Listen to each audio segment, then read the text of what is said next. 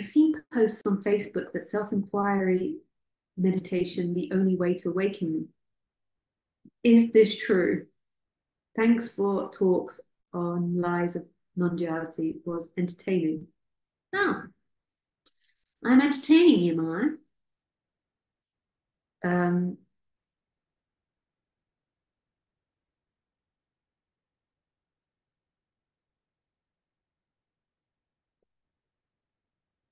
for whom? So if you say it's true, so self-inquiry is the way to awaken. If you say it's true, who's holding that question? Who's holding that idea? So I'm not saying don't do self-inquiry. Great, go for it if that's what the heart says. But then it's given to God. That happens. And then there's an idea of that's the way to awaken, but who's holding that idea? And that idea comes and goes. And yet there is presence, yet there is emptiness.